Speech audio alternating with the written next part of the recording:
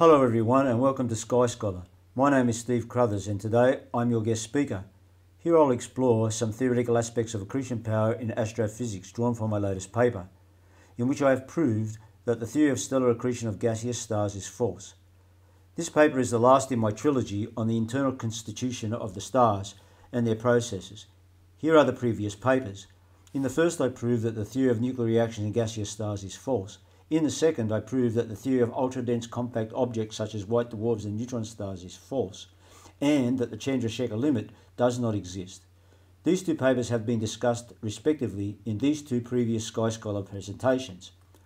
Collectively, these three papers prove that the stars are not gaseous. Consequently, the stars must be condensed matter, as Dr. Robitaille has argued for many years, in his papers and online lectures.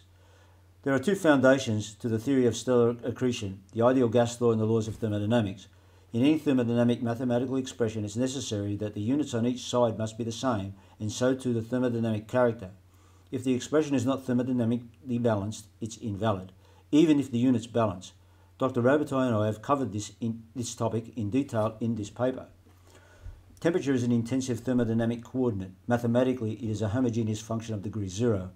Mass is an extensive thermodynamic coordinate. Mathematically, it is a homogeneous function of degree 1. Pure numbers and physical constants have no thermodynamic character.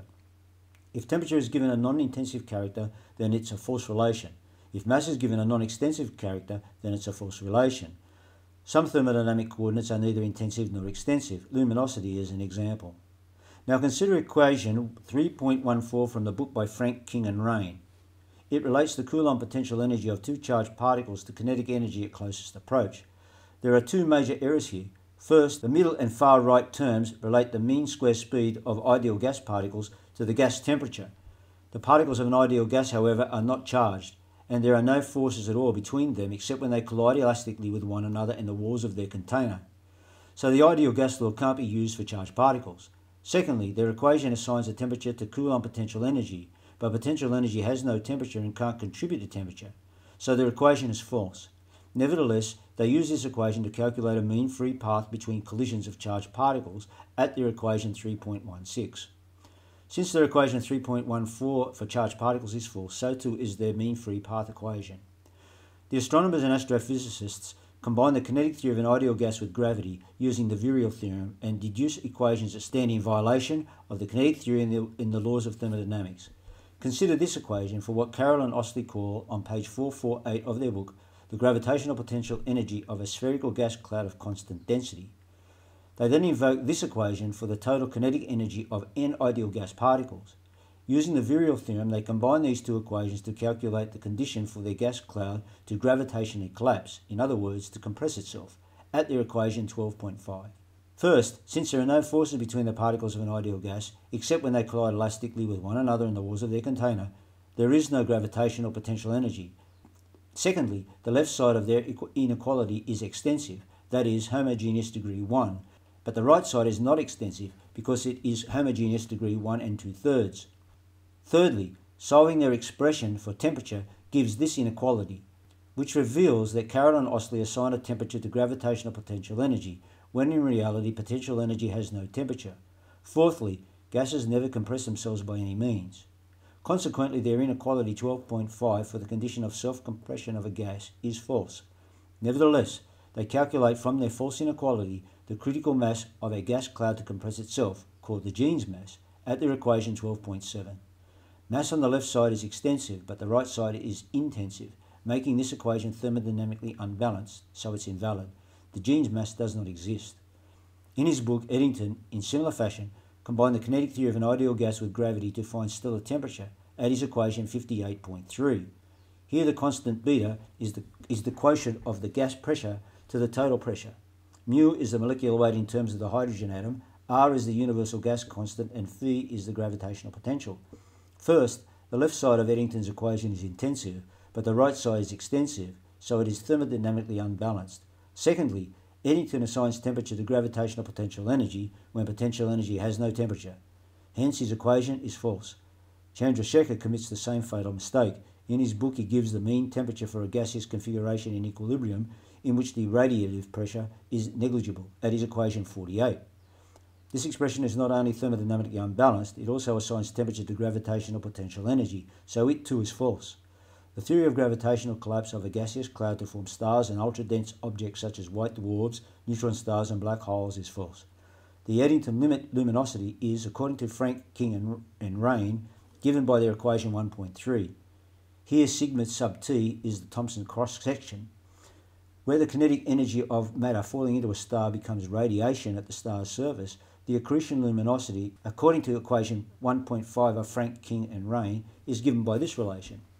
By the Stefan-Boltzmann law, luminosity divided by surface area is intensive.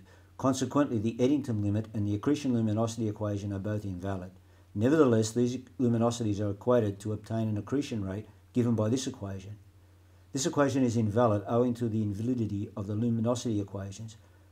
According to Bowers and Deeming, the post-shock wave temperature of an optically thin ideal gas spherically accreting onto a star is given by this equation. The left side of this equation is homogeneous degree 0, but the right side is homogeneous degree 2/3. In addition, it assigns temperature to gravitational potential energy. Consequently, it's false. For adiabatic gas inflow, these same authors assert that the accretion rate is given by this equation. Here, R sub G is the so-called Schwarzschild radius. This equation is invalid. Indeed, solving for temperature gives this equation. The left side is intensive, but the right side is homogeneous degree 2/3, so it's invalid. At their equation 17.15, Carroll and Ostlie give the temperature of an accretion disk as a function of the radius of the annulus by this equation. Once again, the left side is intensive, but the right side is not, so the equation is false. Taking into account a supposed thin turbulent boundary layer, Carroll and Ostlie give the accretion disk temperature at their equation 17.16. Yet again, the left side is intensive but the right side is not, so the equation is false. At their equation 5.43, Frank, King and Raine claim that for the steady state optically thick black body thin disk approximation, the disk temperature is a function of annular radius given by this equation. Here capital R is the annular radius and capital R sub star is the stellar radius. This equation is thermodynamic unbalanced once again, so it's invalid. Notwithstanding, according to these same authors, the approximate spectrum of each element of the accretion disk is given by this equation. This equation is also false because the function T of R is false. Going still further, these authors assert that the flux is given by the equation 5.45. Yet again, since the function T of R is invalid, this flux equation is false. The theory of galaxy formation and evolution is afflicted by the same malaise. For example, in their book, Binney and Tremaine assert, at their equation 9.38, that the critical temperature for the collapse of a protogalactic cloud is given by this expression. They combine the ideal gas law with gravity and apply the virial theorem to obtain a virial temperature at their equation 9.40. In both of these equations, the left side is intensive, but the right side is extensive, and gravitational potential energy is assigned to temperature. These equations are therefore invalid. The violations of the kinetic theory of gases and the laws of thermodynamics are so numerous in the theory of gaseous stars and galaxies that I can't reveal them all here, so I refer you to my paper for details. But in closing, here is a final example of violations of the laws of thermodynamics. According to Bhattacharyya, Misra and Datta, in the case of disk irradiation by a neutron star, the disk temperature is given by this equation. Note that the disk temperature is the sum of the effective temperature and the irradiation temperature. But temperature is intensive, so it's not additive. Consider two bricks with temperatures T1 and T2 respectively. Now join the bricks together to form one mass. At equilibrium, the final temperature is not the sum of the two initial temperatures. The authors, the editors of the Astrophysical journal, and the peer reviewers of this paper don't even understand the basics of thermodynamics, and neither do the textbook writers. No wonder the theory of gaseous stars is false. The stars are condensed matter. Well, that is all for today. If you enjoyed this video, promote the channel. Mention the videos to your friends and to your local astronomy club. Support with a like or subscribe for more videos as we look more closely at the sun, the stars and beyond. Comments are always welcome down below, and we'll see you soon in the next video.